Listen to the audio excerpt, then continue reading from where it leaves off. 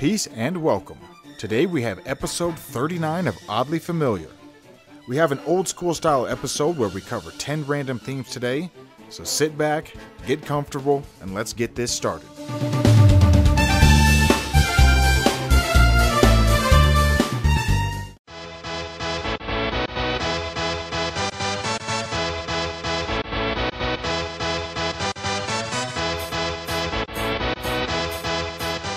In at number 10, we have the title theme for NHL 96. It's in the game.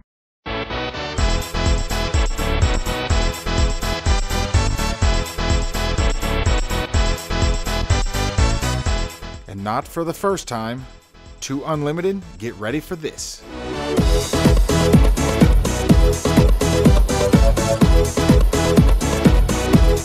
So this NHL theme is clearly inspired by 2 Unlimited. The entire theme is nothing but riffs and melodies from their song Get Ready for This. And if you look in the credits of the game, you can see their names. It does make sense EA would want to emulate this song. It has been played in, I dare say, every NHL rink across the nation. For the longest time, I just knew 2 Unlimited as that group that makes all the songs for sports arenas. We let you hear the NHL 96 theme from the Super Nintendo, but the Sega Genesis has its own version. And it still sounds like 2 Unlimited's Get Ready for This.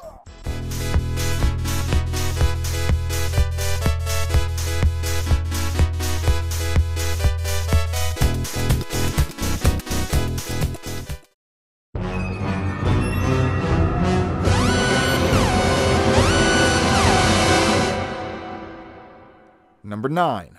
Conker, Live and Reloaded. War cutscenes.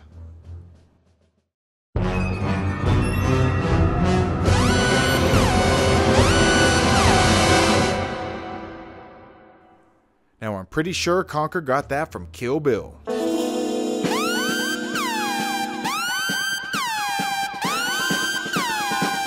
Conker Live and Reloaded is a platform video game developed by Rare exclusively for the Xbox, released in June of 2005. The single-player mode is a remake of the 2001 game Conker's Bad Fur Day for the Nintendo 64, and with how popular Kill Bill was when it was released in 2003, I think it's safe to say Conker sampled this from Kill Bill. However, when you look into it a little deeper, Kill Bill sampled this from a song titled Ironside, released in 1971 by Quincy Jones.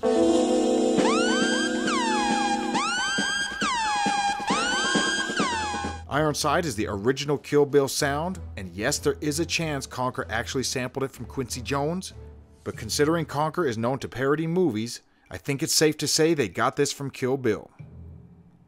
Quick shout out to Bearsona 11 for bringing the Conker theme to my attention. With their submission and a little research, we collaborated to bring you this submission.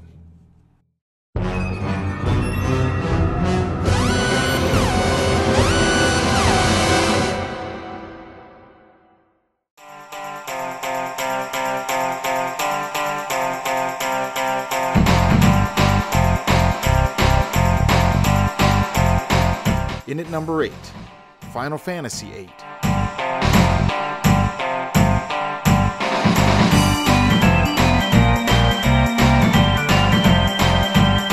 Here is Fine Young Cannibals, Good Thing.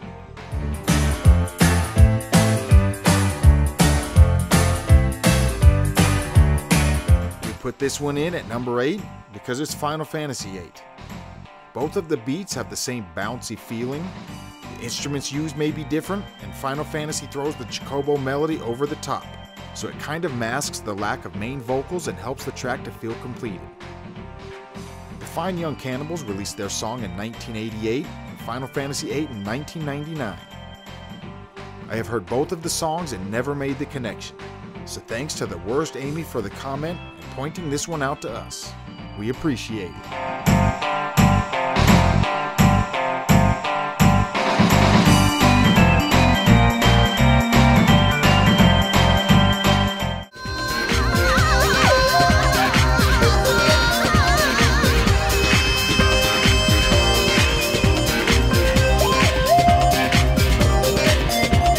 Lucky number 7. For the first time, Naruto has appeared in our series. From the game Clash of the Ninja. Here is the melody titled Rooftop.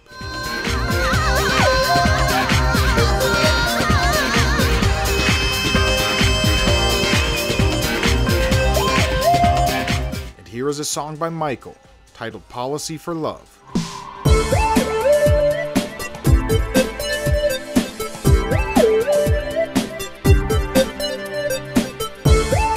Submitted by Trevin, and as they said, they don't know which one came first.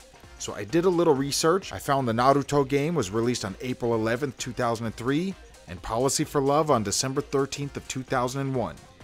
If you aren't hearing the similarity, listen for the synthesizer that almost has a whistling type of sound. On the song Policy for Love, it's pretty much front and center, while Rooftop has a few more instruments going, so it kind of blends in. And once you really listen to it, the Naruto version sped up the melody a little bit, but it's very similar. It's similar enough to where I would say that is a sample. Here is a mashup of the two tracks that I threw together, and the only thing I did was speed up the track Rooftop.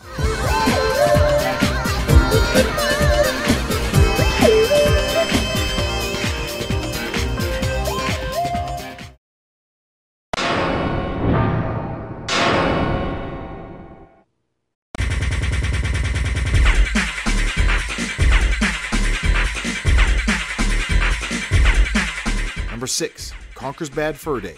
Enter the Vertex.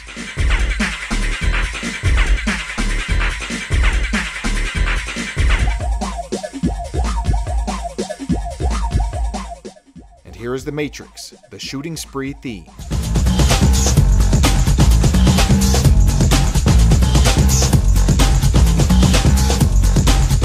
As you can tell from the name of the Conker theme, Enter the Vertex is a play on words of Enter the Matrix. When you play the game, you are met with a similar scene to the shooting spree from the Matrix. The stage, the outfits on the characters, the moves, and of course the music are all inspired by this one scene. This is the second one that was given to me by the same person. So another quick shout out to Bearsona11 for the second time in this episode.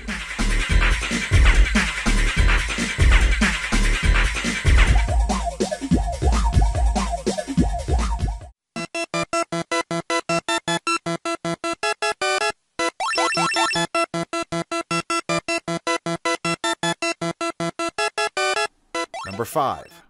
Fantasy, Stage 4.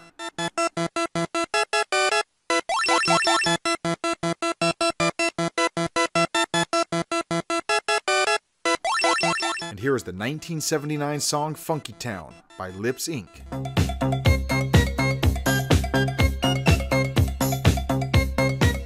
Fantasy is an action-adventure game developed by SNK and released in October 1981. One interesting aspect about the game is the fact it uses no buttons, only a single joystick. This game, according to this book here, was the first video game to have a continue feature.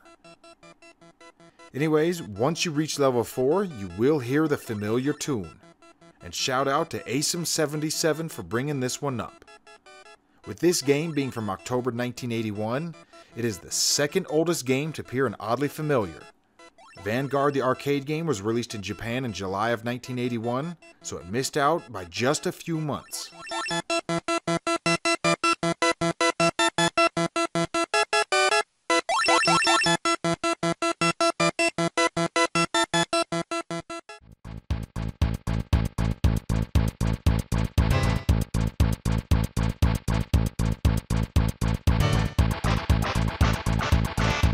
Unlucky number 4. Battle Clash, Enemy Introduction.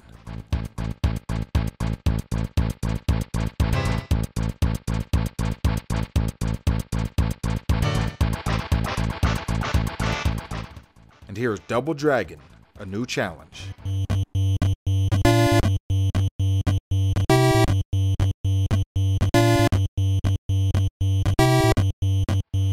Up next is one that might not be on purpose. There is no parody aspect and no real connection between the two games. The Double Dragon theme originates from the 1987 arcade game and has seen many different renditions on many different consoles. The original composition was composed by Kazunaka Yamane, while Battle Clash is a 1992 Super Nintendo game developed by Nintendo R&D 1 alongside Intelligent Systems.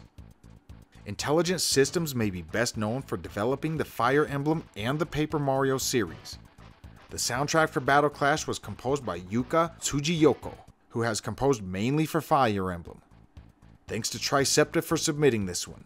It may not be the exact same, but that for sure does make me think of Double Dragon.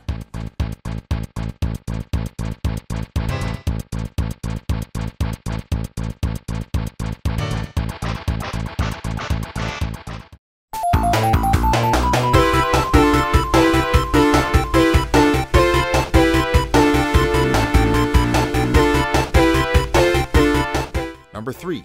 Sonic the Hedgehog, Green Hill Zone.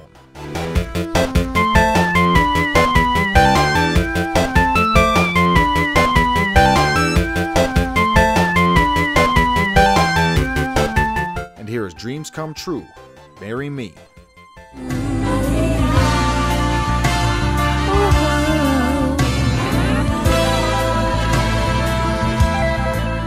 Unlike the last entry, this one has a clear connection. The man behind the music is Masato Nakamura. He composed both Green Hill Zone and Marry Me. His name is all over the credits, and even Dreams Come True appears in the credits on the Sonic game. If you watch the Sonic movie, I actually waited through the entire credits just to see if his name appeared. And it did. You can see it right here. I took this photo in the theater. On my favorite version of the Sonic 1 and Sonic 2 soundtracks, you can see not only Masato's name right on the cover, but also Dreams Come True. The speed and tempo of the songs are slightly altered, but the melody is there. The first time I heard this song by Dreams Come True was in 2005 while in Japan. I heard the song quite often, and little did I know, it was by the same composer that I grew up listening to.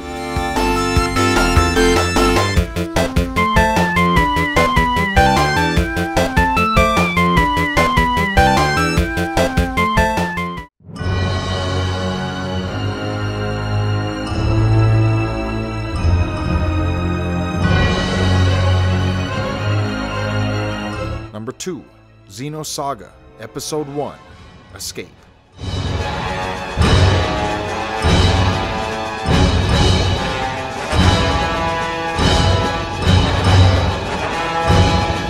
And from the movie Aliens, a theme named Bishop's Countdown.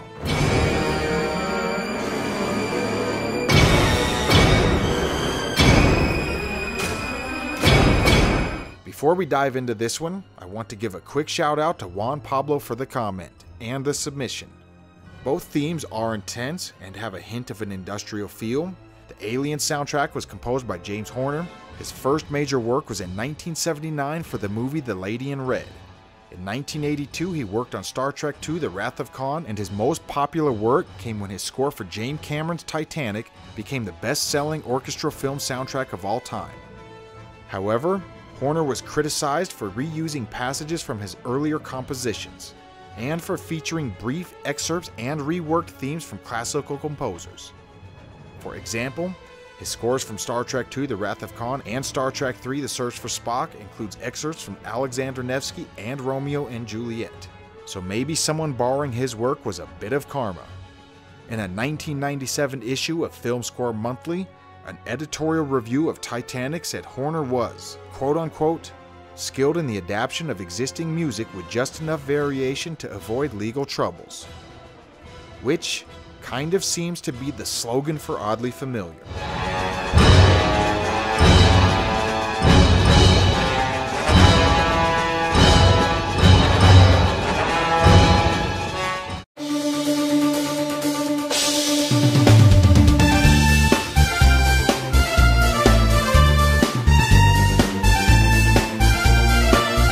Number 1. Dragon Quest X, Melody of the Blade.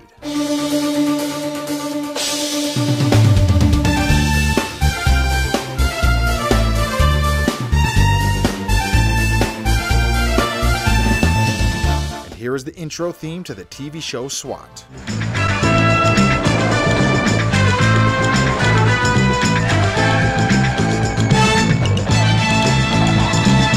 So I know what you may be thinking. That's not SWAT. And yes, you are right. This TV series aired on ABC from February 1975 to April 1976. 2 seasons totaling 37 episodes. Created by Robert Hamner, SWAT star Steve Forrest, Robert Urich, and Rod Perry, with the opening theme composed by Barry Dave Orzon, who is a Grammy Award-winning musician. He won the 1978 Grammy for Best Instrumental Arrangement for Nadia's theme from The Young and the Restless. Dragon Quest X is a 2012 RPG. It is the 10th game in a series in which the Western world titled Dragon Warrior. Finally, when Part 8 was released, the title was fixed to the original Japanese title, and the series was finally named Dragon Quest, as it should have been all along. The music in the game was arranged and composed by Koichi Sugiyama. He first got involved with the Dragon Quest series back in 1991 when he composed the music for the Dragon Quest anime, which was broadcasted on TBS from 1991 to 1992, with a total of 46 episodes. So needless to say, he wasn't new to the Dragon Quest realm. Last but not least, shout out to Zero Fanatic for commenting and submitting this Dragon Quest X one. I honestly would have never heard this one, and with how detailed this comment was, from giving me links to telling me timestamps, it was perfectly set up.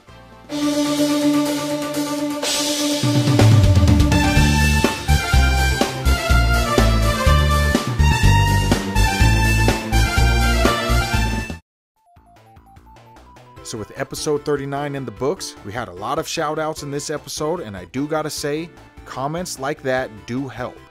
I have a long list of oddly familiar songs, but getting comments like these give us some all new ones that we may have never heard of otherwise. So I just want to dedicate this episode to everyone who has submitted an oddly familiar song. Even if we haven't got to it yet, the fact you took the time to watch, listen, and leave a comment is what keeps us going.